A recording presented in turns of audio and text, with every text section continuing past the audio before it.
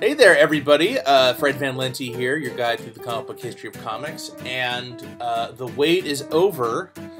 We are now going to start with Chapter 4 of the comic book history of comics, New Action Fun, which is long enough we're going to split it into two parts. But we've been talking about, in previous videos, animation and newspaper comic strips and pulp magazines, and now we're going to see how those things synthesize to create the very first comic books. For over 3 decades, American children had been throwing out every other section of the newspaper to get their hands on the funnies, but it wasn't until the Depression that the publishing industry finally figured out the best way to cut out the rest of the paper and offer a periodical that was nothing but funnies directly to children. In 1929, George T. Delacorte's Dell Publishing attempted an all-comics title simply called The Funnies, but it was nearly as big as a Sunday color section and looked like an incomplete newspaper sitting alone on the stands. The Funnies' reward for confusing the consumer was a swift demise.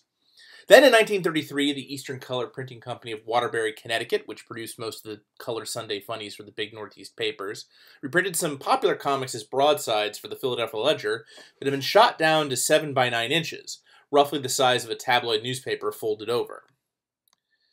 Fisher's Mutt and Jeff had been selling well in collected comic strip books since 1911 at strip dimensions. The books were 18 inches wide. And Eastern was curious to see if an anthology of multiple strip reprints might appeal in a more manageable size closer to the Ledger broadsides. Eastern salesman Maxwell C. Charlie Gaines convinced Procter & Gamble to use the experimental comic book Funnies on Parade as a mail-in giveaway. Its 10,000 copy print run was exhausted in a matter of weeks. Intrigued, Gaines slapped 10-cent stickers on a couple dozen individual copies of Eastern's second giveaway, Famous Funnies, A Carnival of Comics, and dropped them off at various newsstands around New York one Friday. They sold out by the following Monday. And to give you guys an idea of what the some of these proto-comics look like, this is a photo from, it's a photo from Wikipedia showing the Funnies, which was the 1929 version. Notice this crease down the center of it. That's where it could have been folded over in half like a regular newspaper. And you're going to have to imagine this is much bigger than our regular comics. In fact, it was the size of basically a newspaper when you unfolded it.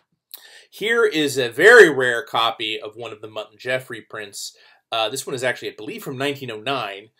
That date from in the comic history comics may be slightly off, but as you can see, the printers decided just to keep regular strip dimensions and do one a page. And here we have Famous Funnies, also from Wikipedia. This is the original, considered to be the original newsstand comic book, and it is not inconsequential that the first characters to appear on the cover of a real comic book are Mutt and Jeff themselves, who pioneered the form, a few decades before. Smelling sales, Eastern teamed with Delacorte's Dell to produce a regular Famous Funnies series beginning in 1934. As we just noted, Fisher's Mutt and Jeff would grace the cover, making them the first ever comic book headliners. Mutt and Jeff's reprint rights, along with the rights to all the other popular comics in the country, were of course still held in the hands of the all-powerful syndicates. After Dell and Eastern went their separate ways, Dell began Popular Comics, a series featuring mostly strips owned by the Chicago Tribune syndicate, like Dick Tracy, The Gumps, Little Orphan Annie, etc. Dell, Eastern, and others quickly tied up the comic book rights to all the established strips. But one man had the courage to stand against the mighty syndicates, a cavalry officer who braved the fire of Pancho Villa's bandidos in Mexico. A man who had been court-martialed for denouncing nepotism in the U.S. military, who later survived an assassination attempt for exposing the same. That man was Major Malcom Wheeler Nicholson, pulp author, lover, publisher, witness to the Treaty of Versailles, and perpetually broke. Nicholson founded National Allied Publishing to ape Famous Funnies' success and save his fortunes. But Nicholson made up for what he lacked in cash flow with chutzpah. Who needs established strips? I'll buy new original properties for my comic books. Come on, men, who's with me? Charge! Well, at first, pretty much nobody was with him. Nicholson titles like New Fun and New Comics showcased crude imitations of newspaper strips that were poorly drawn and poorly written, and the creators were paid pretty poorly too. Two of Nicholson's more promising freelancers were Cleveland's own Jerry Siegel and Joe Shuster. Discovering in the nascent world of original comic book stories a less competitive field than that of the pulps, the writer-artist team began cranking out adventure strips like Henry Duval, famed soldier of fortune, for Nicholson. Just to give you an idea what that looks like, here is a Henry Duval strip. Those of you who are familiar with early Superman can see the obvious Siegel and Shuster trademarks here. Siegel at this early juncture, still Jerome Siegel. He hasn't gone yet with the chummier Jerry, but we'll see that changes pretty quick. Nevertheless, the boys' loyalty to their new medium only went so far. The real opinion of Nicholson's product is demonstrated best by the fact that they avoided selling what they felt was their best property to the major. The inspiration for it, Siegel would later say, came to him in the middle of the night. Perhaps the revelation was as simple as that he could achieve Fleischer-style cartoon violence in a more realistic setting, with a protagonist who, like Wily's Gladiator, gained Popeye-esque super physiognomy not through spinach, but science fiction. Perhaps a displaced alien like Edgar Rice Burroughs' other pulp hit John Carter of Mars. Siegel cleverly merged this formulation with another trope. Introduced by Anglo-Hungarian author Baroness Orsi in her 1903 play The Scarlet Pimpernel. The mysterious titular figure rescues aristocrats from the French Revolution's guillotine, spiriting them to safety across the English Channel with the help of his network of secret agents, collectively known as the League of the Scarlet Pimpernel. His nom de guerre comes from his symbol, an innocuous wildflower. He leaves in notes taunting the revolutionary authorities. None but his League knows that the Pimpernel is really British aristocrat Sir Percy Blakeney, who adopts a foppish, frivolous persona to throw Parisian pursuers off his scent. We seek him here, we seek him there, those Frenchies seek him everywhere. Is he in heaven? Is he in hell? That dim, delusive Pimpernel. The seminal instance of a secret identity in literature spawned numerous imitators. Notably pulp writer Johnston McCulley, who, upon moving to the Los Angeles area, became fascinated by Spanish adobe ruins near his home. They are saying that Cesaro has paid a visit here. Can you not tell me? But I pray you make not the tale too bloody. I cannot see why men must be violent. His 1919 novella, The Curse of Capistrano, originally serialized like Tarzan and Munzie's All Story, introduces the Blakeney-esque Don Diego Vega, a Spanish nobleman in 1810s California that appears to be a cowardly dandy. But Macaulay put an American spin on Pimpernel's class allegiances. Vega's alter ego, Zorro, Fox in Spanish, is a savior of the people, foiling the evil schemes of the corrupt colonial establishment. Silent movie star Douglas Fairbanks saw Capistrano as the perfect vehicle for his signature acrobatic daring-do. Co-writing the adaptation himself, Fairbanks starred in the 1920 box office smash The Mark of Zorro. It was Fairbanks who introduced such visual elements to the Zorro mythos as his distinctive costume and the initial he carves as his calling card. Now, it is widely forgotten how important Fairbanks was to the movies of his day. Here is some bits and pieces from the trailer of Mark of Zorro.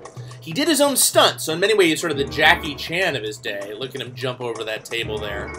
And, this is the first time you saw a masked guy fighting, in real-life action in such a way that almost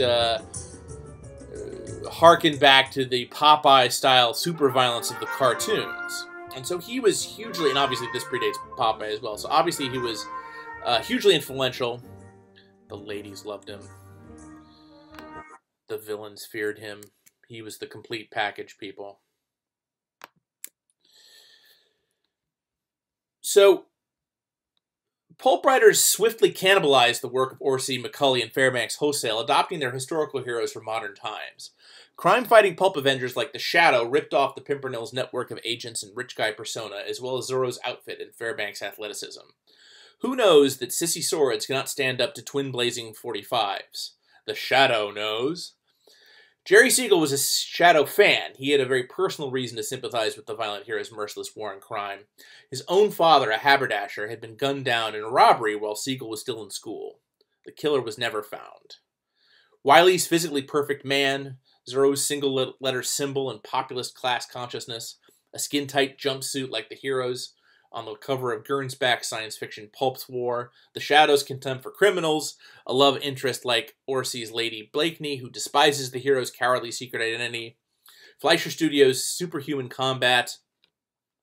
All these elements inform Siegel and Shuster's Superman, which they initially conceived of as a newspaper adventure strip.